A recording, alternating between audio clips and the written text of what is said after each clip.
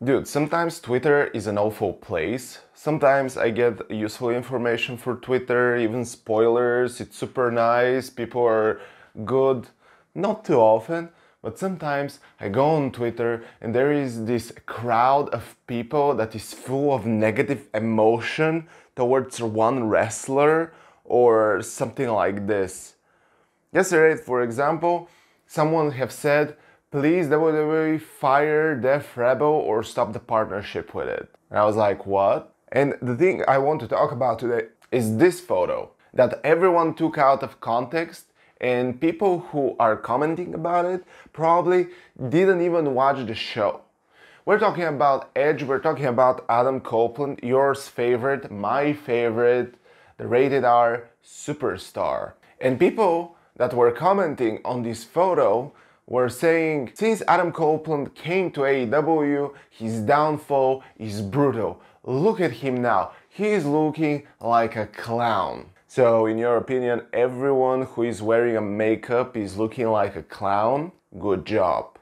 Your wife is a clown then. You probably don't even know the context, and that's why I'm here. The context of the whole segment and why he was wearing a makeup that is not too bad, by the way. He's just having shadows under his eyes that were kind of necessary, because before that he was wearing a mask that was covering his face and he was hiding in the crowd with a sign, and basically Christian Cage came up to him, he pushed his sign, and after that he attacked back.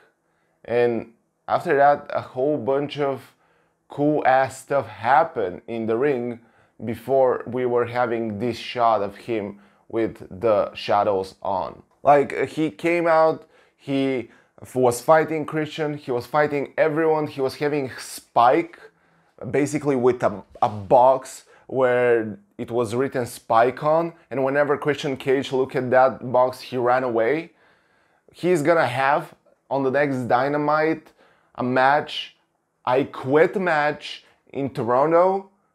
We're talking about a guy who was able to elevate the whole company on another level.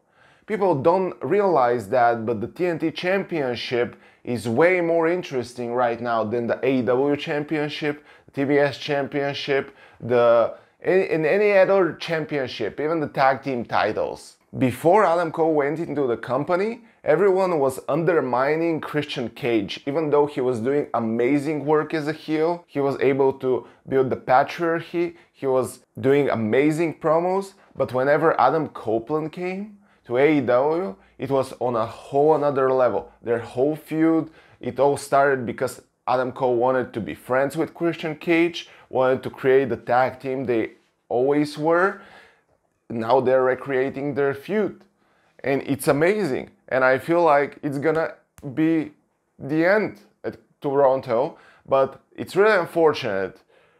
You're kind of right about one thing. The story is good, their promos are good, these segments that are from week to week are very good, I love them, but there is something you're right about. The endings. The culmination is always undermining that whole work of building up. Their matches are always on Dynamites, they're not even on big pay-per-views, and their endings are always scuffed. It's always feeling unsatisfying to watch these matches. Like, the last time they were again feuding for the TNT Championship, and Adam Cole won the match clean, and after that Luchasaurus came out with some sort of a contract, restarted the match from the name of Christian Cage. Christian Cage won the match, winning the TNT title back, when in reality it should have been Luchasaurus winning the title. What the hell is going on? This is one of the reasons why I actually stopped watching AEW, because that ending was abnormal. And I believe in that episode of Dynamite and on that match, we saw also Nick Swain's mother joining the patriarchy. It was absurd. But besides that, I love Edge, I love Adam Cole, and I can see his influence in AEW, and I can see how this title is the most relevant title right now.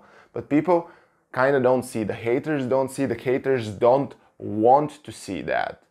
And I kinda don't blame them. Look at your Okadas, look at your Young Bucks, look at your Kenny Omegas. It's fine. There is a cup of tea for everyone. Thank you guys so much for watching, and I'm gonna see you next time. Peace.